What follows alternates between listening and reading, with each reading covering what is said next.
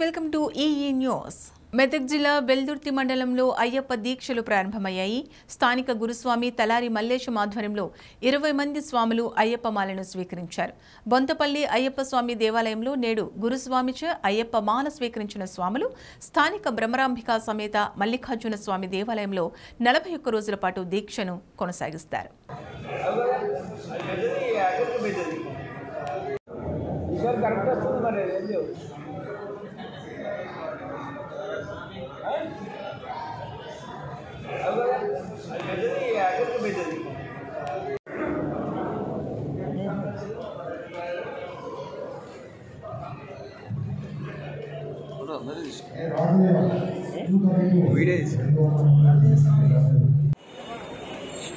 స్వామి శరణమయ్యప్ప, స్వామి శరణం, స్వామి శరణం స్వామి. ఈరోజు బుల్లారం అయ్యప్ప టెంపుల్లో మా మల్లన్నగుట్ట నుంచి, కుకునూరు మల్లన్నగుట్ట నుంచి 20 మంది మాలలేయడం జరిగింది. ప్రతి ఏటా ఈ బుల్లారం వచ్చి మాలలు వేసుకుని 40 రోజులు దీక్ష చేస్తాం స్వామి. 40 రోజులు మల్లన్నగుట్ట వద్దు దీక్ష చేయడం జరుగుతుంది. మేము ఇప్పటికి 24 సంవత్సరాలు, ఇది 24వ యాత్ర. ఇప్పుడు కంటిన్యూ 24 యాత్ర చేస్తున్నాం స్వామి. అక్కడ చేసే స్వాములందరూ కూడా వాళ్ళకు ఆయురారోగ్యాలు, ఆరోగ్యము అన్ని రకాలుగా మంచిగా ఉండడం జరుగుతుంది. ఆ మల్లన్నగుట్ట యందు దీక్ష చేస్తున్నాం స్వామి. 40 రోజులు దీక్ష చేస్తారు. అక్కడే 40 రోజులు కూడా స్వాములు ఎంతమంది వచ్చినా వాళ్ళకు రోజు దీక్ష అన్నదానం జరుగుతుంది స్వామి. అక్కడ అయ్యప్ప పూజలు, గణపతి హోమము. నేను తప్పుడు ఓటు, తప్పుడు నాయకుల్ని ఎంచుకున్నందుకు నాకు తగిన సాక్షి జరగాలంటూ తాండూరు మండల్ అంతారంకి చెందిన రిజ్వాన్ ఆవేదన వ్యక్తం చేశారు. కొట్టండి, తిట్టండి అంటూ ప్రజలతో తిట్టించుకుంటూ, కొట్టించుకుంటూ చెప్పుల దండలు వేయించుకున్నారు. నా ఓటు మందు, బిర్యానీకి అమ్ముకున్నాను అని, నేను చేసిన తప్పు ఇకపై ప్రజలెవరూ చేయకూడదని విన్నవించుకున్నారు.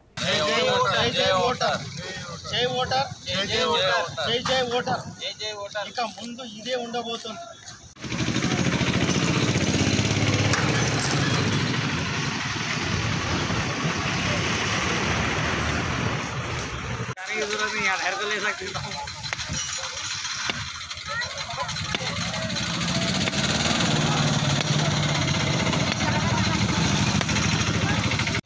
चलो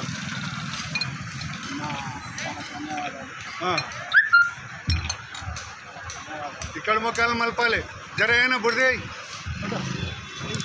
అట్లే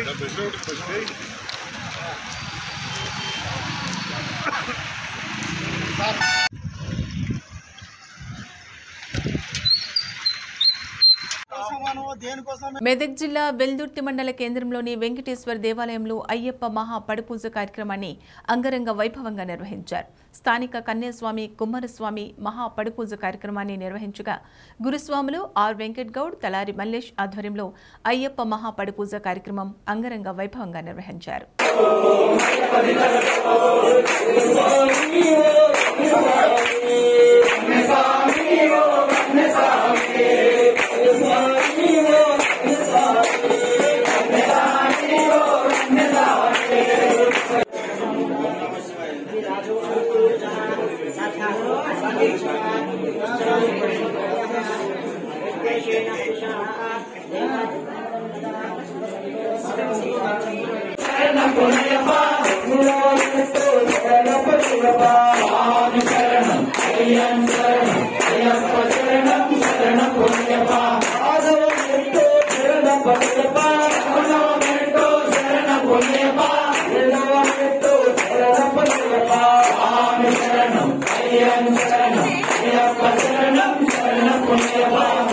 అరుంధతి నగర్ కార్ఖానా గడ్డకు చెందిన కొంకటి కొమరయ్య రిక్షా కార్మికుడికి పక్షవాతం రావడంతో తన భార్య కొంకటి శారద 2 మైనర్ పిల్లలను పోషించుకోవడం కొరకు ప్రైవేట్ హాస్పిటల్లో పనిచేసేది.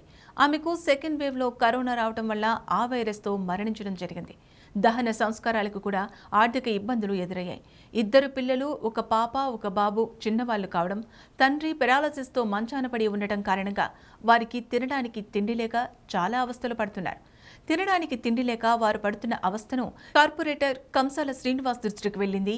వారి దీన గాథను డాక్టర్ బిఎన్ రావు దృష్టికి తీసుకెళ్లిన క్షణంలోనే స్పందించి వారి స్థితిని చూసి చలించిపోయి వెంటనే 20,000 రూపాయల ఆర్థిక సహాయం నగదుగా అందజేశారు.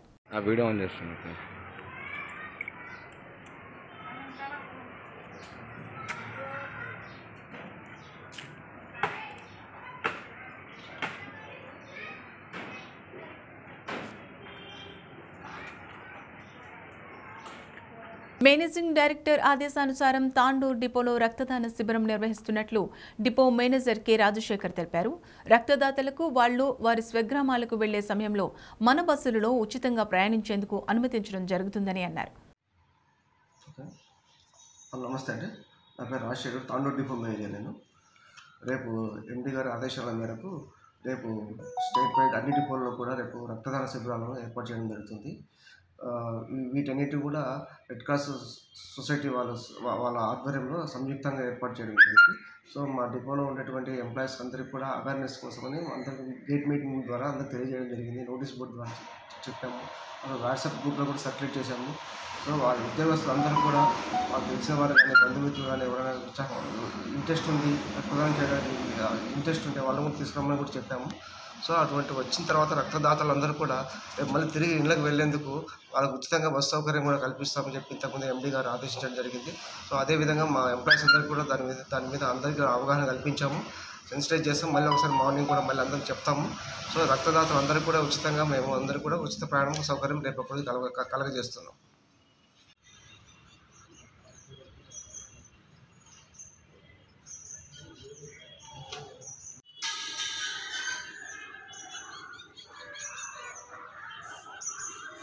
28వ డివిజన్ కార్పొరేటర్ నిహారిక గౌడ్ ఆధ్వర్యంలో మున్సిపల్ కమిషనర్ జ్యోతిరెడ్డికి తాగునీటిపై వినతిపత్రం అందజేశారు.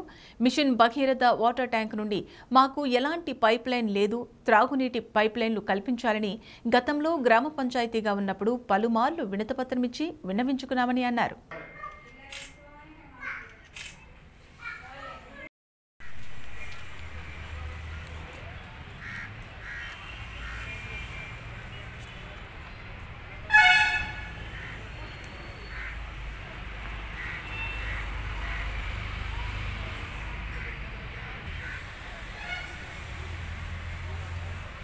ఈరోజు 28 డివిజన్ నుంచి ప్రొఫెసర్ జయశంకర్ నగర్ కాలనీ ప్రజలు మిషన్ భగీరథ వాటర్ గురించి కలవడం జరిగింది. వాళ్ళ వినతి పత్రం తీసుకొని కమిషనర్ గారి దగ్గరికి రావడం జరిగింది. కమిషనర్ గారు కూడా హెచ్ఎండబ్ల్యూఎస్ ఏఈ గారితో మాట్లాడి పాజిటివ్గా స్పందించారు. సో మా నీటి కనెక్షన్స్ బల్క్లో అప్లై చేసిన తర్వాత వితిన్ 15 డేస్లో ప్రొఫెసర్ జయశంకర్ నగర్కి పైప్ లైన్స్ అని వెళ్ళడం జరుగుతుంది. బై ఎండ్ ఆఫ్ నెక్స్ట్ జనవరి వరకు ఆర్ ఫిబ్రవరి లోపు ప్రొఫెసర్ జయశంకర్ నగర్ ప్రజలందరూ మంజీరా నీళ్లు తాగబోతున్నారని చెప్తున్నారు. చేనేత కులస్తులందరూ ఐకమత్యంగా ఉండాల్సిన తరుణం ఆసన్నమైందని ఎమ్మెల్సీ పోతుల సునీత అన్నారు. శ్రీకాకుళం జిల్లా కేంద్రంలోని పట్టుసాలి భవన్లో ఏర్పాటు చేసిన ఉత్తరాంధ్ర చేనేతల ఆత్మీయ సదస్సులు ఎమ్మెల్సీ పోతుల సునీత ముఖ్య అతిథిగా పాల్గొన్నారు. పట్టుసాలి భవన్లో జరిగిన ఈ సదస్సులో చేనేత కులస్తుల స్థితిగతుల గురించి చర్చించారు. ఆంధ్రప్రదేశ్ రాష్ట్రంలోని 13 జిల్లాల నుండి 18 చేనేత కులస్తులకు చెందిన పలువురు ఈ కార్యక్రమంలో పాల్గొని అనేక విషయాలు చర్చించారు. ఇక నుండి చేనేత వృత్తిదారులందరూ ఒకే తాటిపైన నడవాలని నిర్ణయించుకున్నారు.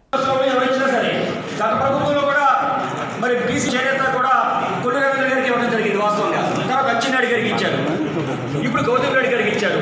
ఏంటి ఉపయోగం? ఏమర్థమవుతుంది మన బాధలో? వాడికి తెలుసా, దోణి తెలుసా, పడిగంటే తెలుసా, బ్యాగ్ అంటే తెలుసా, ఏం తెలుసు? ఇది ఖచ్చితంగా మనం ఈ డిమాండ్ మన హక్కు కింద అడగాల్సింది, హక్కు కింద మనకు రావాల్సిందే. ఖచ్చితంగా మరి మన సునీత గారికి ఇస్తే ఆవిడ కూడా ఏంటంటే చేనేత సామాజిక వర్గం గురించి అవగాహన ఉన్నాను కాబట్టి అలాగే ఆవిడకి మన అందరి డిమాండ్ వరకు చేనేత మంత్రిత్వ శాఖ అప్పగించినట్లయితే ఖచ్చితంగా చేనేత సామాజిక వర్గం వాళ్ళందరూ అప్పులు చేసుకుని వాళ్ళ కష్టాలు తీర్చాల్సిన బాధ్యత కూడా ఉంది. సుప్రసిద్ధ పుణ్యక్షేత్రమైన శ్రీ సూర్యనారాయణ స్వామి ఆలయానికి చెందిన బంగారం అంతా సక్రమంగానే ఉందని దేవాదాయ శాఖ ప్రాంతీయ కమిషనర్ ఎంవి సురేష్ బాబు వెల్లడించారు. దేవాలయ బంగారం పోయిందంటూ వచ్చిన వార్తలపై కమిషనర్ ఆదేశాల మేరకు ఆలయానికి చెందిన రిజిస్టర్లు, రికార్డులు, రసీదులు తనిఖీ చేయడం జరిగిందని అన్నారు. అన్నీ పరిశీలించిన పిదప రికార్డుల్లో పొందుపరిచిన మేరకు బంగారం లెక్క సరిపోయిందని అన్నారు. ఇక్కడికి గోల్డ్ వెరిఫికేషన్ నిమిత్తం మా జేవీఓ గారు మా స్టాఫ్ సమక్షంలో కూడా వెరిఫై చేయడం జరిగింది. అయితే 13/9/2019లో ఒక ఆర్టికల్ ఈనాడులో దాని మీద ఎంక్వైరీ కూడా చేస్తున్నారు. అయితే అప్పుడైతే బంగారం ఏదో అరకిలో మిస్ అయిందని అని ఏదో ఆర్టికల్ అంటే అప్పుడు బంగారం మిస్ కాలేదని మా ఈవో గారు అప్పుడున్న ఈవో గారు ఈయనే ఆయన కూడా ఎటువంటిది మిస్ కాలేదు, అంతా కూడా సక్రమంగా ఉందని కూడా తెలియజేసినారు. ఆయన ఎందుకని మంచిది మన గవర్నమెంట్ వారు కమిషనర్ వారు ఈరోజు ఎంక్వైరీ చేయమని మమ్మల్ని పంపించున్నారు. అయితే గత వారం రోజుల నుంచి మేము వేరే క్యాంపుల్లో ఉండబట్టి ఈరోజు డిలే అయింది. అయితే మాకున్న రికార్డు అదేవిధంగా ఉన్న ఆర్టికల్స్ అన్నీ కూడా బ్యాంక్ లాకర్స్లోనే ఉంటాయి, బంగారం అంతా కూడా. గతంలో ఎప్పుడైతే ఆర్టికల్ అంత ముందున్న ఎవరు విజిలెన్స్ డిపార్ట్మెంట్ వాళ్ళు వెరిఫై టెంపుల్కి వచ్చిపోయిన తర్వాత టెంపుల్లో ఉన్న బంగారాన్ని సిల్వర్ని మొత్తం కూడా అప్రైజ్ చేశారు. 25/9/2019 మొత్తం కూడా అప్రైజ్ చేయడం జరిగింది. ఆ రోజుకున్న బంగారం 13 కిలోల 129 గ్రాముల 590. నిర్మల్ జిల్లా భైంసా పట్టణంలో సాయినగర్ మరియు రాహుల్ నగర్లో మేము సైతం అనే కార్యక్రమంతో సీసీ కెమెరాల ఏర్పాటు చేశారు. సిఐ ప్రవీణ్ కుమార్ మాట్లాడుతూ గాలి రాజన్న ఇంటి ఆవరణంలో సీసీ కెమెరాల ఏర్పాటు చేయడం జరిగిందని, రోడ్డుకు ఇరువైపులా ఏర్పాటు చేయడం వల్ల సీసీ కెమెరాల ఏర్పాటు ద్వారా నేరాల నియంత్రణ, దొంగతనాలు, అసాంఘిక కార్యకలాపాలకు అడ్డుకట్ట వేయవచ్చని అన్నారు. మీ యొక్క ఇదంతో సార్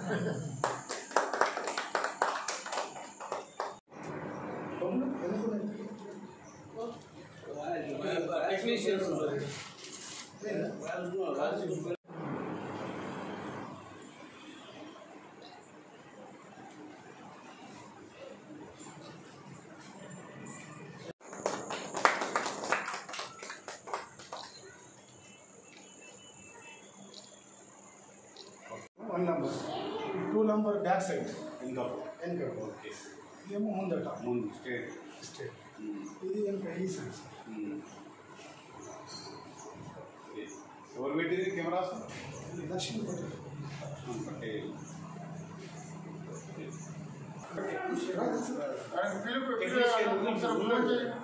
టెక్నీషియన్స్ ఉన్నారు కదా.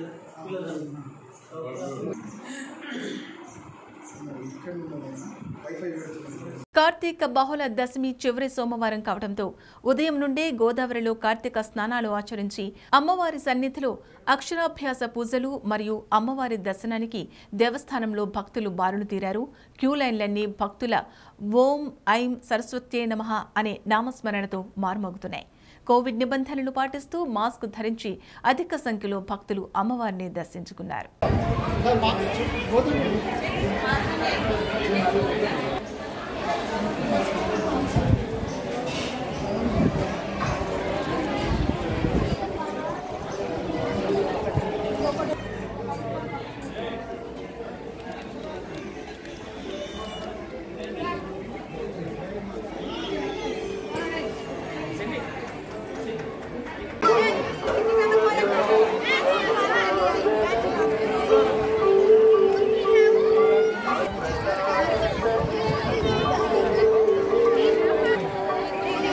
ఫేస్లెస్ అనే వాళ్ళకి ట్రే కాదు, ఏమో ఛానల్ ఏమో కేబుల్ ఏమో ఫేస్ కదా.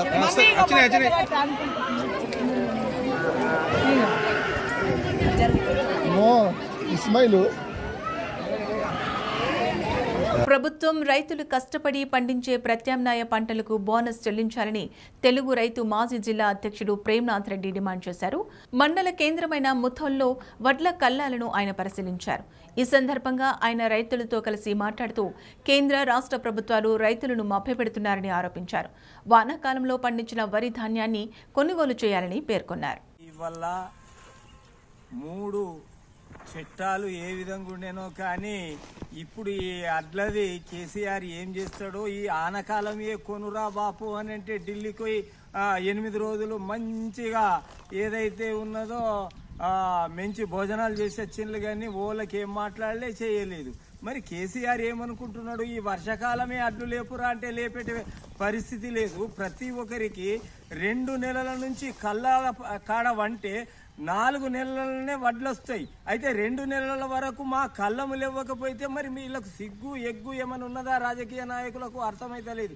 ఎందుకు అని అంటే కేంద్రము అదేంది బియ్యం తీసుకోదు, ఉప్పుడు బియ్యమో సప్పుడు బియ్యమో సంపుతారో కానీ ముందు తీసుకొని కదా రాబోయ్, ఏదో ఆనకాలం అట్లన్నా. రాజ్యాంగ విరుద్ధ ఉపా చట్టాన్ని రద్దు చేయాలని డిమాండ్ చేస్తూ ప్రజా సంఘాల ఐక్యవేదిక నిరసన తెలిపారు. ఈ సందర్భంగా ఐఎఫ్టియు రాష్ట్ర ఉపాధ్యక్షుడు వెంకటేశ్వరరావు మాట్లాడుతూ కేంద్ర ప్రభుత్వం తక్షణమే ఉపా చట్టాన్ని రద్దు చేయాలని, ప్రజా సంఘాల నేతల ఇళ్లపై ఎన్ఐఏ సోదాలను తక్షణమే నిలిపివేయాలని, ఇచ్చిన నోటీసులను వెంటనే వెనక్కి తీసుకోవాలని కోరారు. ప్రజా సంఘాల నేతలపై పెట్టిన కేసులను తీసివేయాలని డిమాండ్ చేశారు.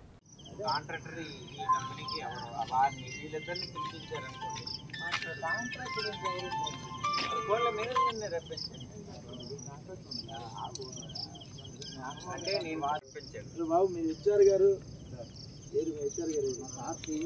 సిటీలో ఉన్నారనుకోని అక్కడికి వెళ్ళారు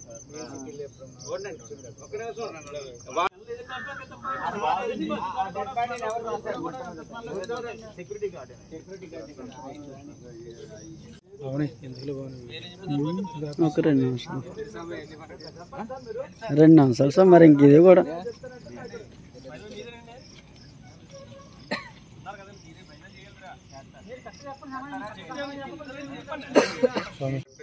బాబు మీరు హెచ్ఆర్ గారు సిటీలో ఉన్నారనుకోని అక్కడికి వెళ్ళారు. కర్నూలు నగరంలోని విశ్వ హిందూ పరిషత్ ఆధ్వర్యంలో చివరి కార్తీక సోమవారం కావడంతో కార్తీక వనభోజనాన్ని ఏర్పాటు చేశారు. ఈ కార్యక్రమానికి ముఖ్య అతిథిగా మేయర్ బివై రామయ్య పాల్గొన్నారు. మాస్టర్ కాలేజ్ ప్రిన్సిపల్ పద్మావతి మాట్లాడుతూ పవిత్రమైన కార్తీక మాసంలో ఏ కులానికి ఆ కులం వనభోజనాలు నిర్వహించినట్లు తెలిపారు. ఈ కార్తీక మాసంలో అన్ని కుల సంఘాలు అందరూ కలిసి వాళ్ళ యొక్క కులాలతోటి అందరూ వనభోజన కార్యక్రమాన్ని ఏర్పాటు చేసుకొని అందరూ చేస్తున్నారు. కానీ విశ్వ హిందూ పరిషత్ కులాలు కాకుండా అందరూ కూడా కలిసి మనమంతా హిందువులము, ఈ దేశానికి బంధువులం అని చెప్పేసి విశ్వ హిందూ పరిషత్ ఒక సంకల్పం చేత కుల సంఘాలు, తర్వాత ధార్మిక సంస్థలు అందరినీ కూడా ఈరోజు ఏకం చేసి వాళ్ళందరినీ కూడా ఒక తాటిపై తీసుకొచ్చి ఈ యొక్క పవిత్రమైనటువంటి ఈ కార్తీక మాసం యొక్క విశిష్టతని వాళ్ళకి తెలియజేస్తూ మన యొక్క ఈ భారత మాతకి సంస్కృతి సాంప్రదాయాలు కాపాడాలంటే అందరూ కూడా సంఘటితంతో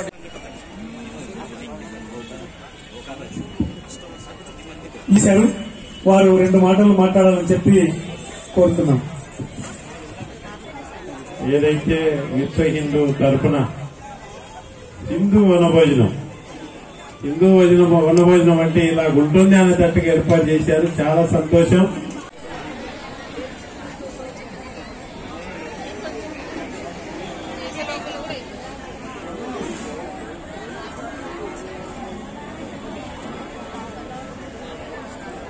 భోజనం 1000 మందికి చేశారు.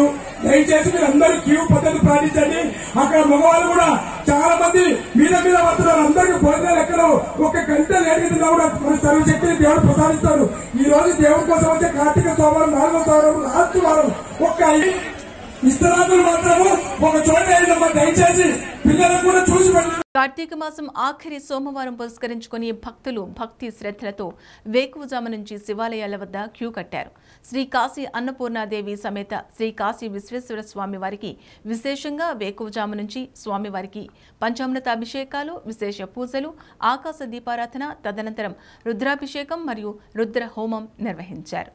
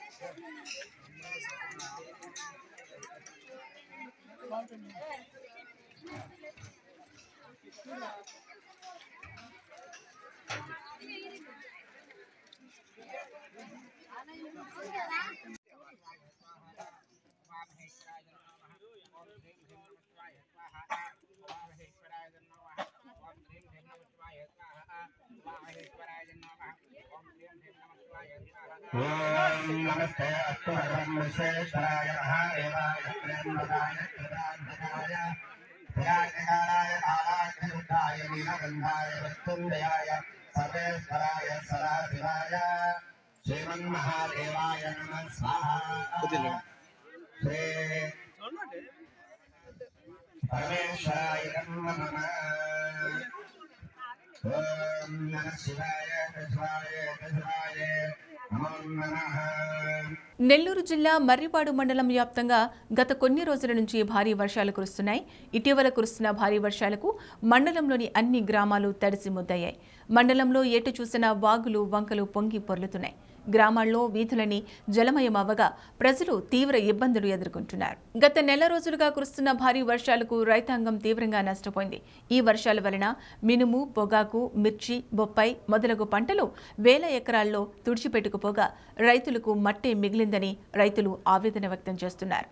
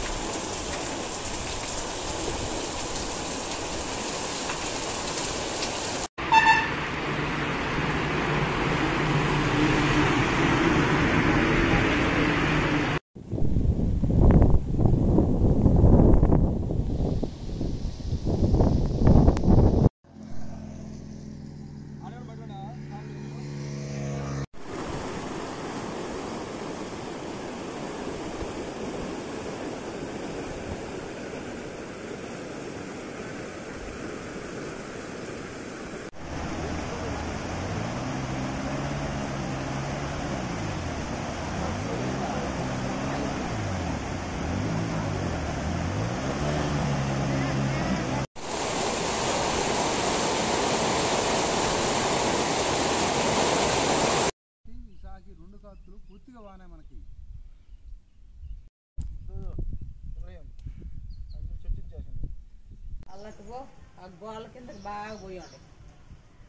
నెల్లూరు జిల్లా మర్రిపాడు మండలం అటవీ ప్రాంతంలో ముంబై జాతీయ రహదారిపై రోడ్డు ప్రమాదం చోటు చేసుకుంది. మర్రిపాడులో కాంట్రాక్ట్ వర్క్ చేసుకుంటూ పనుల నిమిత్తం కారులో మర్రిపాడు నుండి బద్వేల్ వైపు వెళ్తుండగా గాంగుంట సమీపంలోని మలుపు వద్ద రోడ్డుకి అడ్డంగా ఆవులు రావడంతో వేగంగా వస్తున్న కారు అదుపు తప్పి బోల్తాపడింది. ఈ ప్రమాదంలో కారులో ప్రయాణిస్తున్న వ్యక్తికి స్వల్ప గాయాలు కాగా ప్రాణాలతో బయటపడ్డాడు.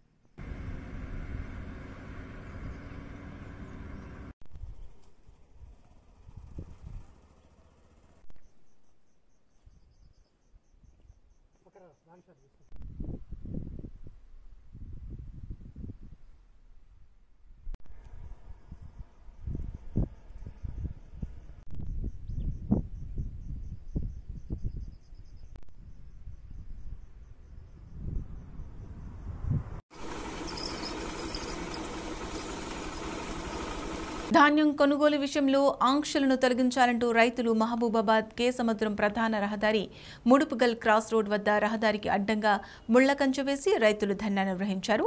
కేంద్ర రాష్ట్ర ప్రభుత్వాలకు వ్యతిరేకంగా నినాదాలు చేశారు. దీంతో వాహనదారులు ఇబ్బందులకు గురయ్యారు. అక్కడ ఉన్న వ్యవసాయ మార్కెటింగ్ శాఖ అధికారులతో రైతులు వాగ్వివాదానికి దిగారు.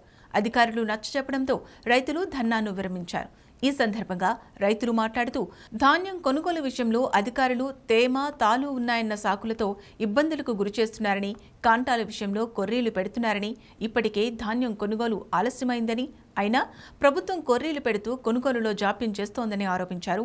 కేంద్ర రాష్ట్ర ప్రభుత్వాలు ధాన్యం కొనుగోలు విషయంలో ఎలాంటి ఆంక్షలు లేకుండా కొనుగోలును వేగవంతం చేసి రైతులను ఆదుకోవాలని కోరారు.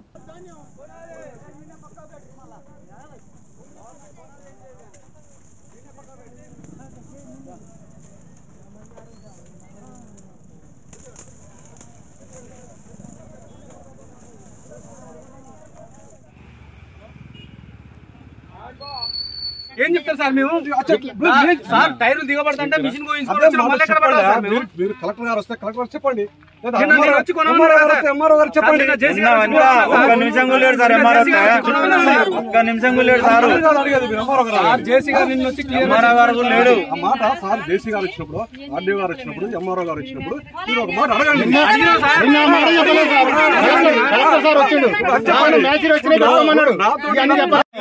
మీరు ప్రజలకు జవాబుదారీ ఉండాలి. మీరు ఇక్కడ అటు ఇటు మేము భయపడదాం సిద్ధంగా లేవు. నీకు భయపడాల్సిన అవసరం లేదు. మాకు చెప్పారు ఒకవేళ అక్కడ లేకపోతే మీరు పై ఆఫీసర్ కలవండి. ఇప్పుడు మేమైంది మాకు ఎంతసేపు మాతో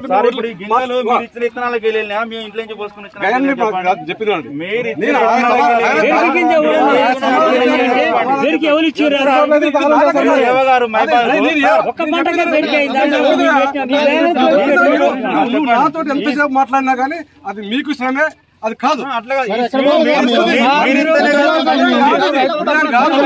ఆర్కే బ్రెడ్ కంపెనీలో పనిచేస్తున్న బోయిని తిరుపతి పని నిమిత్తం పెద్దపల్లికి డీసీఎం వ్యాన్ లో వెళ్తుండగా ఆగి ఉన్న లారీని ఢీకొట్టారు.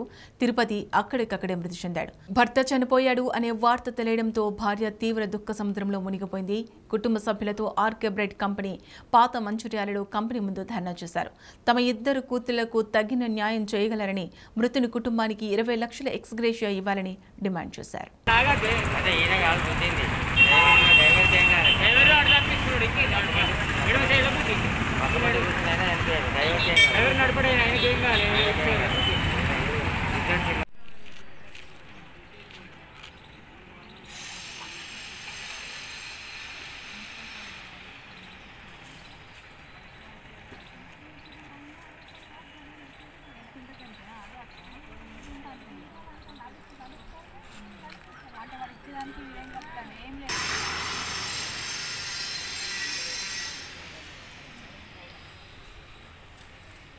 చెప్పండి.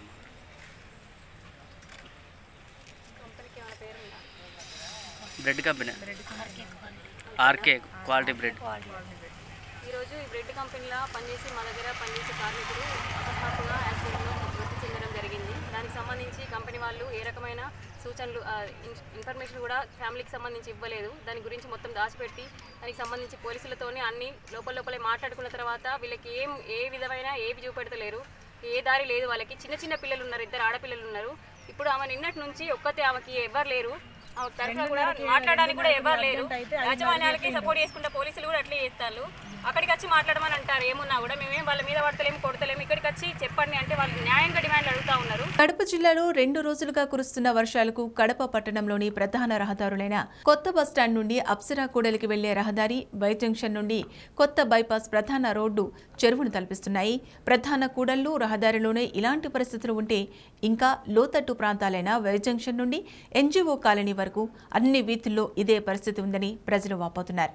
మోకాలి లోతు డ్రైనేజీ నీటితో కలుషితమైన వర్షపు నీరు ఇళ్లలోకి చేరడమే కాక 3-4 రోజులు వర్షపు నీరు నిలిచి ఉండటంతో తీవ్ర ఇబ్బందులు పడుతున్నామని, డ్రైనేజీ వ్యవస్థ సరిగ్గా లేకపోవడంతో ఈ దుస్థితి ఏర్పడిందని స్థానిక ప్రజలు ఆగ్రహం వ్యక్తం చేస్తున్నారు.